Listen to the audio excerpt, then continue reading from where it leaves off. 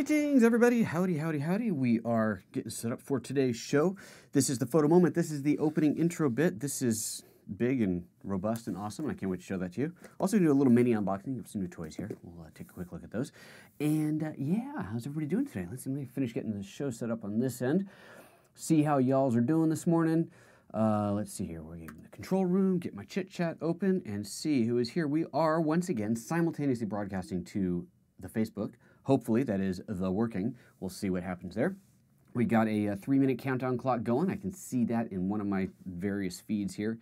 And with any luck, it's all going to go well. Hey, this should be fun. Well, that's still loading. So, where'd my chat go? How is everybody this morning? And where are you calling in from? And of course, if you are in the live chat, do say hello. I love to hear from you people. Let's see. Oh, let's get the right chat up here on the Facebook side. And Facebook's, I talked about this the other day, Facebook's thing is so bad, the way this whole back-end process works. It's really remarkably awful, but it's coming up. It's eventually working. Okay, Daddy MCC, good morning to you. Samir, Tim, Hassel, Donovan, people from all over the place. From Groningen, excellent. From the UK, watching in. Are you going to talk about the GH5? Tyler, that is a rumor. I do not comment on rumors. Carlos, hello. Tim Getchell. Tim's got a question. A few of your videos say why the GH5 is good for streaming. Yep. But could the G85 be a substitute? Absolutely. Also, could you use a 4K camcorder at all? Need only to stream, not record or pictures. Yeah, sure. Any video camera, so video cameras are kind of easy for streaming, right? Because that's what they're designed to do is stream. And as long as they have a clean HDMI out, that's the key. You got to have a clean HDMI out. And by clean, that means there's no menus, no overlays, no other crap showing up on your screen. That's the key for a good streaming camera. This is why the LUMIX cameras are so cool, because they all have clean HDMI out. Now, they don't necessarily all go to 10-bit. You know, that's something only the GH5 does. We don't need that for live streaming. They also don't all simultaneously record and output. Only the higher level cameras do that. Now, you said, Tim, that you don't need to do that, but anybody who's watching who does need to do that, the GH5 will do that. The GH5 will allow you to record internally and output the same signal. You could, in fact, even record your live show internally at 4K, but then output 1080p for streaming. Really, really cool capability. The G85, I do not know if it will record simultaneously while outputting. I do not have that camera, so I don't know. The G7, as an example, will not. The G7 records video internally or will output a clean HDMI, but as soon as you hit the record button, the HDMI output stops. It shows a display that says recording or something like that. So the lower end cameras don't do both. The higher end ones do. The G85, I do not know where that falls in on that. But if it doesn't matter to you, then by all means, the G85 is a perfectly good camera for that. The G7 is probably the least expensive camera these days from LUMIX that would be good interchangeable with the HDMI out that would give you, and has audio input. That's the other key thing you want is this headphone jack in. So there you go. All right, let's get this show started, shall we? Yes.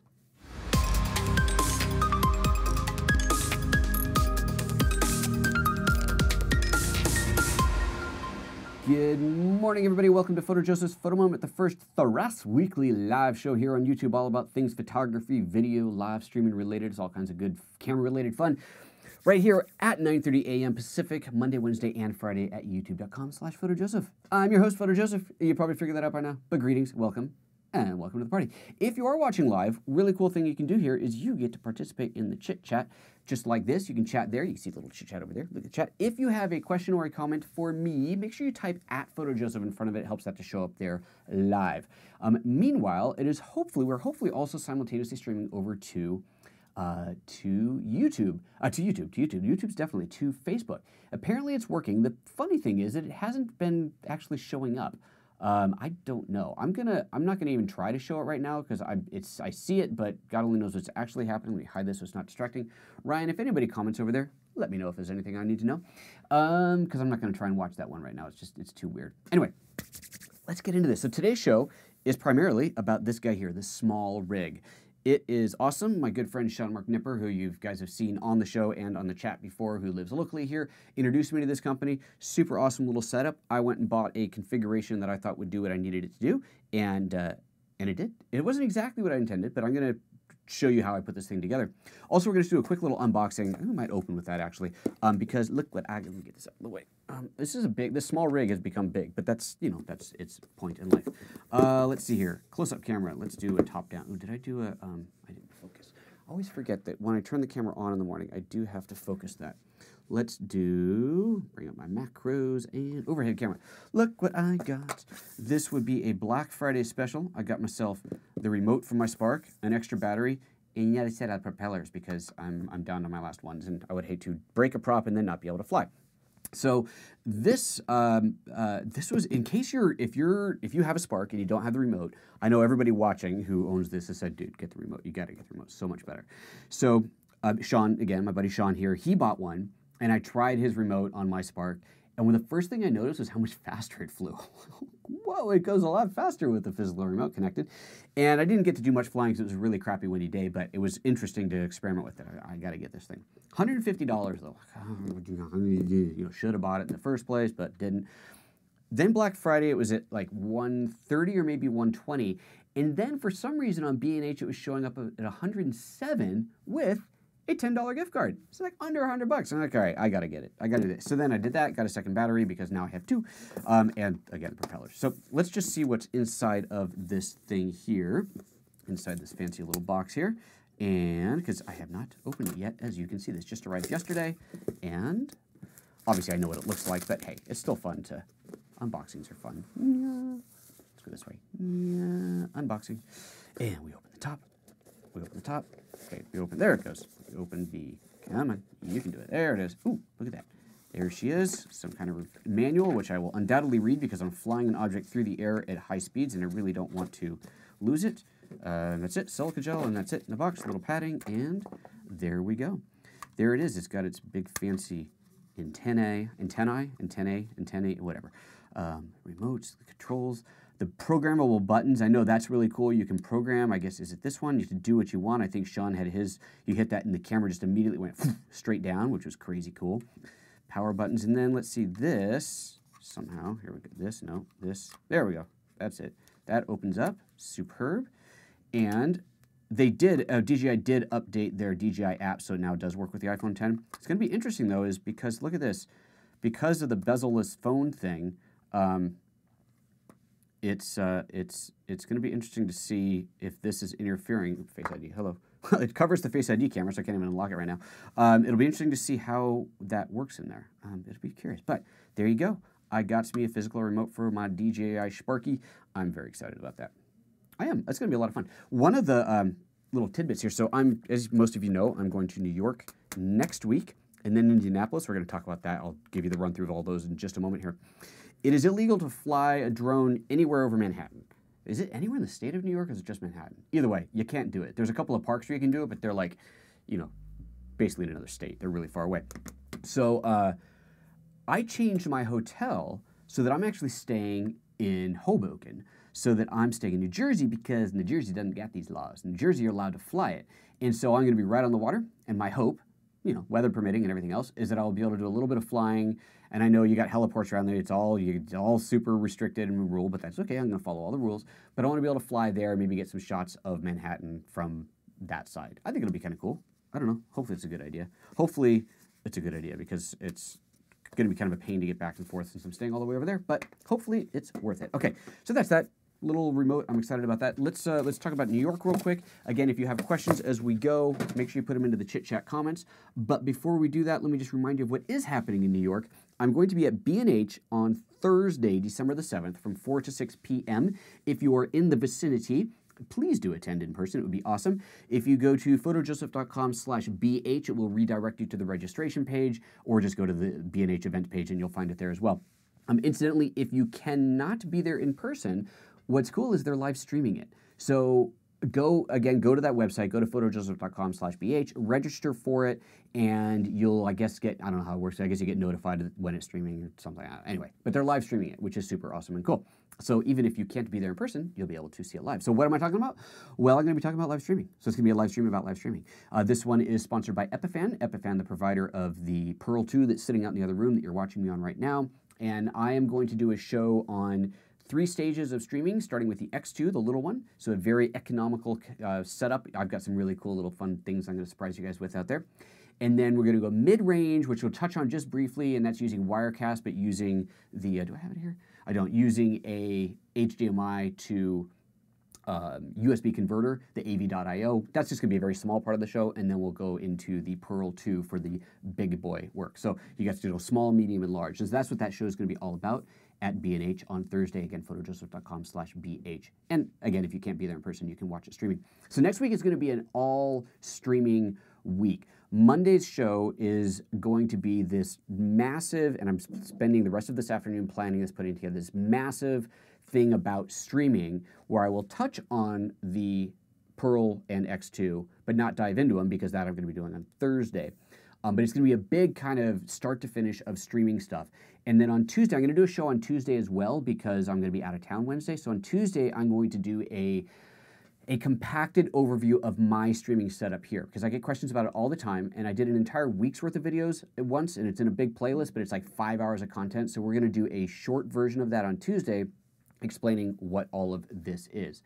Anyway, so that's next week, is an all streaming week. So again, starting off in New York, well, kicking off the trip in New York on December 7th from 4 to 6, and then shortly after that, we'll be having bevies at a place called Tavola, which is just down the road from B&H. If you are in the Manhattan area, this one we're not live streaming, sorry, but if you're in the Manhattan area and you want to join us at 6:30 p.m. on December 7th, go to either my Facebook page and find the event there, or just type in photojoseph.com/NYC and it will take you directly to that registration page. If, however, you are not in New York, but you are in Indianapolis, I will be at Robert's Camera in Indianapolis on December 9th. That is Saturday from 11 to 1 p.m. photojoseph.com/Roberts will take you to that registration page, and that's going to be that show is not going to be a streaming show. That is going to be all about kind of my evolution through Micro Four Thirds and talking about the photography and the video work that I do. So that'll be a kind of a fun about what the work that I do event. I'm actually really looking forward to it. I was planning it all out yesterday, building my keynote slides and everything. It's going to be a great show. And we're going to do a little live demo, a little shooting thing at the end with that.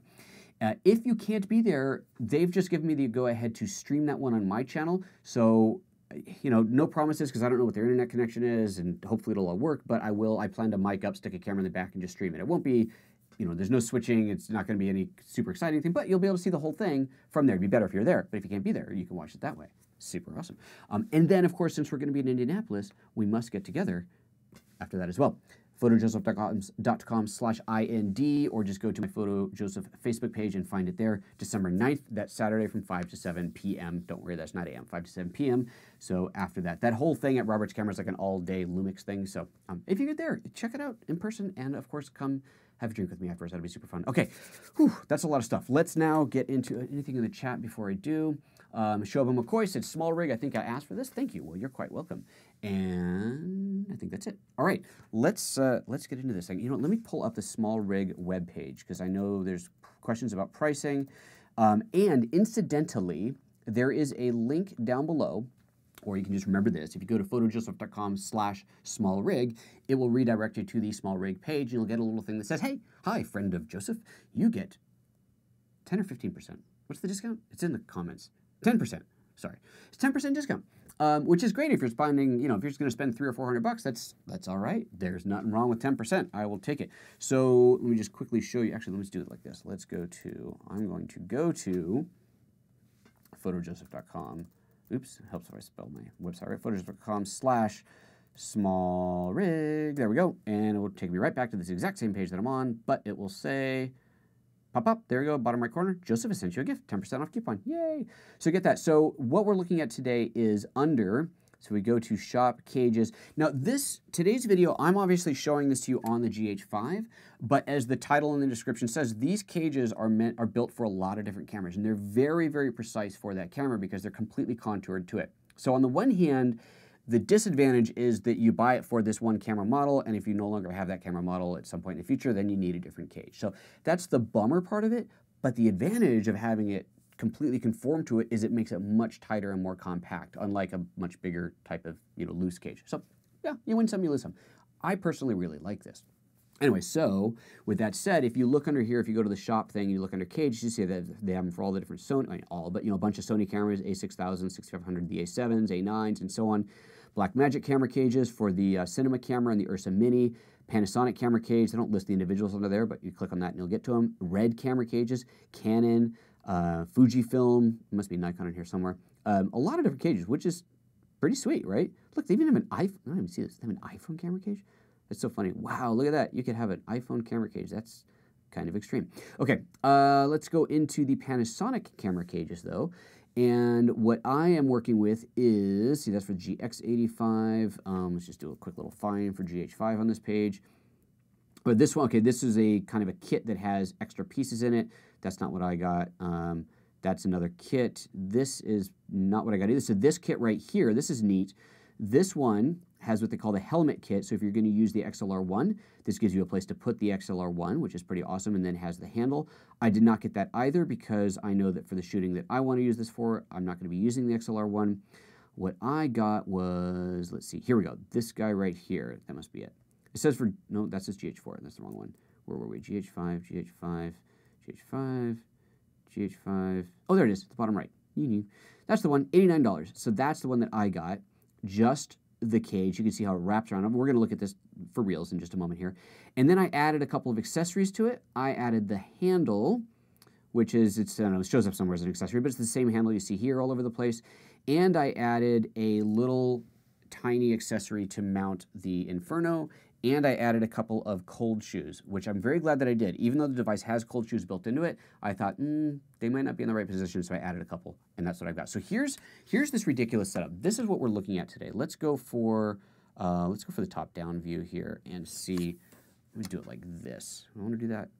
Just kind of give you an overall view of what we're looking at here, and then I'll take it apart and show you the pieces. So the cage, you can see the cage around the camera in there, all wrapped around nice and neat and tidy. And then I have, let's do this. Let's go to this view. Let's go that out a little bit wider. There we go. That'll be a better view for this. Get that into place. Step out of the way now. Get out of the way, things. I have mounted my Ninja. So that's the, there we go. There's that little tiny little extra bracket for the Ninja, and this is actually tiltable, so I can tilt the Ninja while it's on here, and you really ideally put it in place and tighten it, because once you tilt it too many times, it's going to keep moving. This is my VidiU Pro live streaming device, which is attached to one of the cold shoes that I added, so we'll look at that more closely. And then the handle, which I really wanted on the top, but you realize, hey, basic physics, I can't, there's no room. Once I put this on here, there's nowhere to put the handle. I put it on the side, and onto that, I added another cold shoe. Again, we're going to take this all apart and see it closely. I added a cold shoe so I could add the microphone to it. So this whole thing is obviously insane, but it's more just showing what you can do, which I think is really awesome. So I've got my GH5, which could be shooting full-on 4K, Ultra HD, Vlog, whatever, outputting up to the Atomos. I could be recording on the Atomos, and then the Atomos is outputting a secondary signal at 1080p that goes into the VidiU. I mean, how cool is that? Isn't that kind of awesome? It's a little crazy, but I think it's fun. And then it's at this point, you're two-handing it with the handle. That's why I put the handle on the side there. This is a great way to two-handle it, and now I can see all of this as it goes. So let's take this thing apart, shall we? I put it all together so that I can take it all apart. Let's take off the Teradek VidiU to start, because you probably wouldn't, most people aren't going to need that. I've got the little modem on there. Unscrew this thing from here, and we'll see that this has been, actually I guess I didn't need to unscrew that. I could have just loosened this and taken this off. If we go to this close-up view here, now I'm going to zoom in, get a little bit closer view on this thing. Here we go. So that's the cold shoe where the SmallRig was attached to. See, it says SmallRig. Come on, you can focus. Just slide that off. So that cold shoe there has been attached to the rig. This was one of the extra cold shoes. They're like $5 or something for the extra cold shoes. So that's on there. So that's that off. And then, of course, the cable on there. Let's take that guy off of there. And that is going into the HDMI out from the Ninja. Incidentally, the Ninja, we'd had a chat about this when we did an unboxing of an Inferno with Sean. We'll link to that up here. We did an unboxing a week or two ago. And I think in his unboxing, he discovered it didn't come with the cable. This cable right here is stupidly expensive. This is an HDMI 2 Ultra HD 10-bit capable cable, and it's something like $90 for this little tiny but coiled stretchable cable. Okay, crazy. But if you go and you look for Atomos coiled cable, you'll find one that's only, is this $15? 10 or 15 or maybe 20. I think it was like $15. Anyway, again on B&H. We'll link to that below. I know we haven't linked to everything yet, but we'll get it down there. And you think, oh, well, it's cheap. No, this is not the one that you need for the 4K. But this one is perfectly capable of outputting the signal from here into the VidiU. So I got this cable because I like this stretchy. This is super awesome, so that I can go from here to here instead of just a regular straight cable. So if you're looking for a short but long, stretchy coiled HDMI cable, buy the old Atomos cable, and you've got yourself covered there, which is pretty sweet. Okay, so there's that. So I'm not streaming. I can take that off, and now I'm just down to this part of the rig here. Let's get the microphone off of here next. So let's go ahead and do another little close-up of this guy. And let's see, I was getting close on here, and I'm going to unplug it. I know it's kind of hard to see. There we go. There we go. Unplug that. There we go. Someone's saying that the image looks a little bit dark. It's all black. So it's kind of hard to adjust some of those things sometimes. And let's get unscrew that, slide this guy out. So there is my microphone rigged out.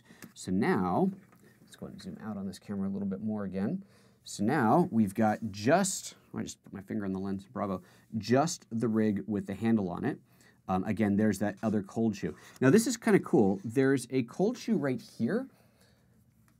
This is where I really need somebody else operating the camera. Focus, focus, focus, yes. There is a cold shoe right there that's built in. Again, all black, so kind of hard to see, but see, there's a cold shoe built in there, and there's a cold shoe built into the bottom of this. If you had mounted this handle on top of the camera, which is really what it's kind of designed for, then those cold shoes would be in really useful spots. Since I put it on the side, it really isn't. But that's why I added the other cold shoe onto it. So I bought 2 additional cold shoes, which is perfect because I needed both of them. None of the built-in cold shoes really worked out for me. Okay, so there's that. Now the HDMI cable on here that is plugged into this, let's get this into position here. I don't need the bracket that comes with the GH5. I mean, it doesn't actually fit with this thing in place, but also I don't need it because this is nicely protected in here. So that HDMI cable's into there, and that, of course, is the one that's plugging into the Ninja. So if I zoom out of that little bit, and we just go in here and take this guy out. It's a little tricky to get out because it's so snugly in there, but that's good, right? Nicely, snugly, there we go, that's off. Take this guy off of there. So now I'm down to just these devices. Now clearly they're not communicating anymore, but that's what that looks like. Okay, so now let's do this. Let's take this off of here. Let's go into this guy, and this guy here, you can see these little guys there, those little Allen key wrench dealies you need there to tighten that up. That gets that tight, but as you can see now, it's a very nice tightness, nice position.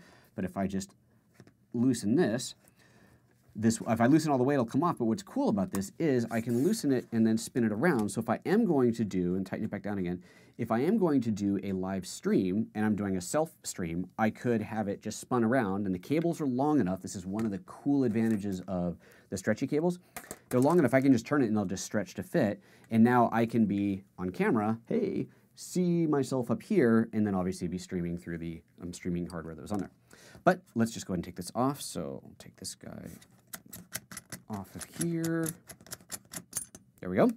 There's our Ninja taken off. So now we can get a close-up of this little tiny accessory. So that's this guy here, this little tiny plate. Now this guy is screwed onto the cage. So this is not something you want to be loose, and so you can see in here the little screws in there. Now you might be thinking at this point, hold on a second, that's a lot of stuff to screw in there. What if you need to make a change when you're out in the field and now you got to carry an Allen key and you forgot it? But they have thought of this. This is one of the great cool things about the handle. See this little handle in here? The eagle-eyed among you may have noticed that if you look closely at this handle, there is an Allen key hidden in here. It is actually magnetically locked in, so it's not going to fall out. Okay, you can listen, you can hear it's going to find the right slot. Here we go. Come on, here we go. We get it straightened out, and Boom. Hear that little snap? That was magnets pulling it in. So that's pretty awesome. So that is the same key that you use for everything. I can use that to tighten my, take off, remove my cold shoe if I need to. If I want to take this handle off and put it on the top, I can do all that. So let's actually do that. This is going to be kind of the part of the fun of this thing. I'm going to, let's go for a top-down view now. So any comments coming up? Yeah, comment. Shauba says, I didn't know that you have to take off the handle if you're using the Atomos. Do you think it's the same situation with the sound device and handle? Well, remember, the sound, if you're going to put, by sound device, I'm assuming you mean the XLR1, that has the, what do they call it? The shoe? No, not the shoe. They called it the helmet, right? That is this guy here. So if you get the helmet kit, the XLR1 would sit here, and the handle attaches to the helmet. So it's the same handle, but it attaches there. So now you still have the handle on top. To attach the Atomos, yeah, you do need to take the handle off if you bought it with the helmet. And I bought it separately, so it didn't come with it attached already.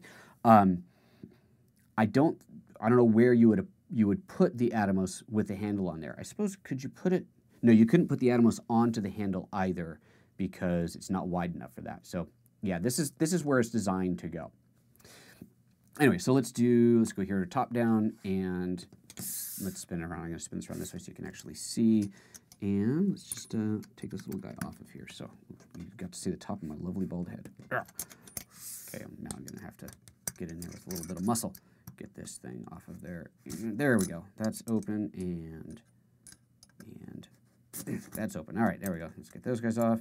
So now, take this guy off of here.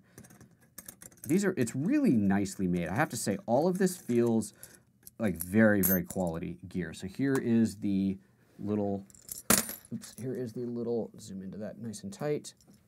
Here we go.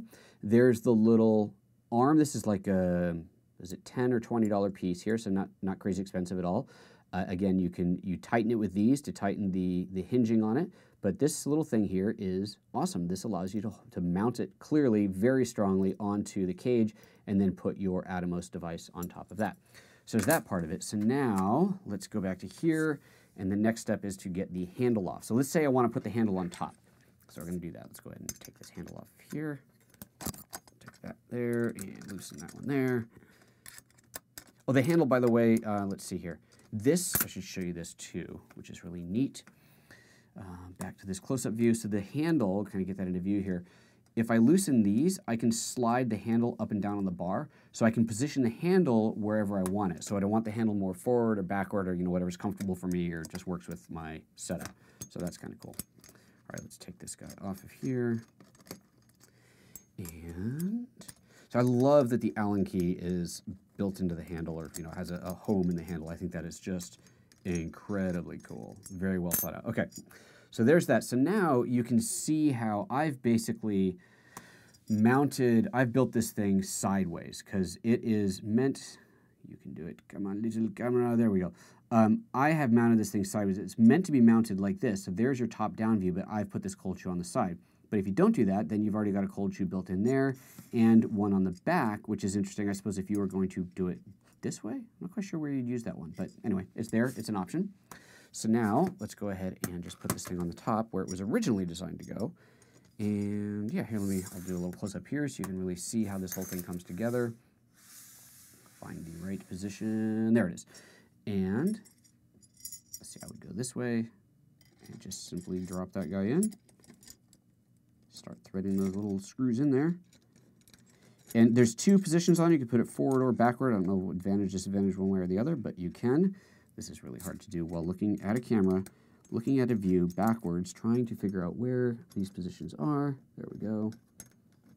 Get that into place. Excellent. Alrighty, let's get that thing in there nice and snug. Center. Did I off-center that? Oh, I grabbed the wrong hole. It's not centered. Let's do it over here. No jokes, please. There we go. Mount that into place. Mount this guy into place. Excellent. Excellent. Now it's all coming together. Now let's just tighten that guy down. We're going to tighten a little bit more than that. Nice and tight. And one more. Nice and tight. Super. So now, God, that feels so light now. It's funny now that I've taken off the Atomos. Now there's your full-on just handle cage ready to go. So if you just want to do that, so now I can open up the LCD and go this way, flying down, whatever you're doing. And now I could mount my microphone. Let's take advantage of this. Let's put that on here. So if I don't want the Atomos, which let's face it, you're not usually shooting with the Atomos, this is a great way to add a handle. So now I would probably take this cold shoe off because that's kind of pumping me in the hand right now, but that's easy to do. In fact, let's just do it because, hey, that's what we're here for. Let's just take that guy off as well. And just don't lose your little parts. Keep a little Ziploc baggie handy. There we go. So now I've got that. Nice, lightweight. The cage itself is very light. I don't know the numbers, and you could look it up if you really want to, but the cage itself is very light. So I've got that. So all I've added at this point is the handle, because let's face it, the microphone could easily be attached to the hot shoe on the camera. But if you like that handle, you like to be able to move the camera that way, you can. And of course, at this point, I could attach something else. So let's say that I did want to go back to my whole streaming thing, right? Which is, let's face it, this is a bit more realistic. Instead of doing the Atomos and the streaming, if I was doing that, then it really would be using the Atomos as a confidence monitor, which, you know what, scratch what I just said. That's totally how I do this, because that's awesome. But let's go and put this guy onto this cold shoe here. Get that into the right spot. There it is. Get that into the cold shoe on there. Lock that into place. Let's get my cheap cable up, not my expensive Atomos cable. Get the one. So the difference between the two, if you're looking at them, if you've got them in your bag and you're like, wait, which one is which? Here we go. The one with the Atomos logo is the spendy cable. The one without it is the not spendy cable. It must say Atomos somewhere on it. It came in an Atomos bag, which, yeah, it doesn't say Atomos anywhere on there. Oh, well, go figure. It did come in an Atomos bag, though. All right, so I'll take that one, and then I can do my HDMI in. And at this point, if I wanted to put that HDMI lock on there that comes with your GH5, you could certainly do that. If you're going to be moving it around, you probably would want to, because that would be bad to lose your connection that way. Pop that into there. Pop this into here so I can have a live connection. And voila, there we go. So that's kind of bumps the hand a little bit there, but, you know, you'll manage. You'll live. And if you really don't like it there, you can move it to somewhere else. I mean, I could, like, this is what's so cool about this. I could take this cold shoe, I could put it on the side, and then I could mount my streaming hardware on the side, right? I mean, how awesome is that? So that's what makes this so cool and versatile, is that you can do just about anything you want on there. We're getting ready to wrap this thing up here. So if you have questions or comments about this, make sure you throw them into the chat before we go, because it's almost time to go. And let me put this thing on the side here, just for fun. Let's put this on the side. It's like a, what is it called? Rector sets? Isn't that what the thing was called as a kid? Erector sets. That was the one. Erector sets. So neat. That's what this is. It's an erector set for photographers. All right, let's put this thing on here and cinematographers. Put that on there, lock that in. Let's see, can I set that down? Maybe go the other direction. Maybe do it that way. I don't know, you know, you got options, man. You got options. It's actually kind of cool. Because once it's on, I don't really need to see it. So I don't care if it's visible to me or not. Stick the antenna up that way if I want to. Plug this thing into the camera. And you got options, man. I love it. That is so much fun. That is cool. So there you go. That is the SmallRig. I'm super impressed. It just came a couple days ago. I haven't used it in the field yet. I will be taking this monstrosity to New York with me, because why not? You know, nothing like shooting a vlog with all this stuff on top of it. But it's going to be fun. Yeah, that's what we're doing. Oh, there is, I don't know if you saw this, there is a cold shoe here. So if, let's say, let's get this, there we go. Let's get this off of here. If I didn't have the handle, or if I don't want it there, there is a cold shoe over here. Let's get a little close-up of that. Get that into place. Here we go. So there is a cold shoe on the cage right there. Again, I realize it's kind of hard to see because it's all black on black, but I can slide the microphone into there. I think I can go from the front or the back. Yeah, slide that into there, mount that down, and now my handle is completely free and clear. I actually quite like that. The handle is now completely free and clear of the microphone. That might be an even better way to do it. There's a little bit of an angle there. That's kind of cool. That looks awesome. Yeah, then it's not sticking up and out so much. I like that better. Fun. Fun and games. So there you go. That's it. Any other questions on here? I do not think so. Ryan says, I played with my dad's old one from the 60s. I don't know what you guys are talking about. Oh, he's talking about erector sets. He stopped talking about erector sets. All right, here, let's see here. Shelba's got another silly question that has a camera model that's rumored, so I'm not going to respond to that. Daddy MCC says, I remember the erector set. Spent hours playing with that, showing our age. Yes, yes, yes. We are a bunch of old people here, aren't we? I think that was it. No other questions coming up that are related to this. Well, there you go. All right, folks. Hey, Ryan, did the Facebook stream work? Did anybody comment over there? Nothing. No, but it did, but it is working. It is, people are commenting. Excellent. Oh, good. Okay, Yusufa is from Epiphan, so that means he's watching over there as requested to see that it works. So that's excellent. So we've got the whole Facebook thing working now, too.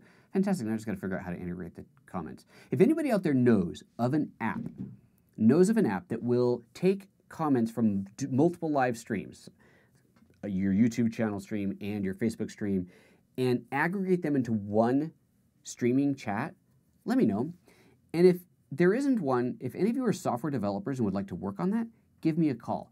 This is an app that I think that the market could absolutely use. I think this capability is built into some streaming services, but not as a standalone app as far as I've ever seen.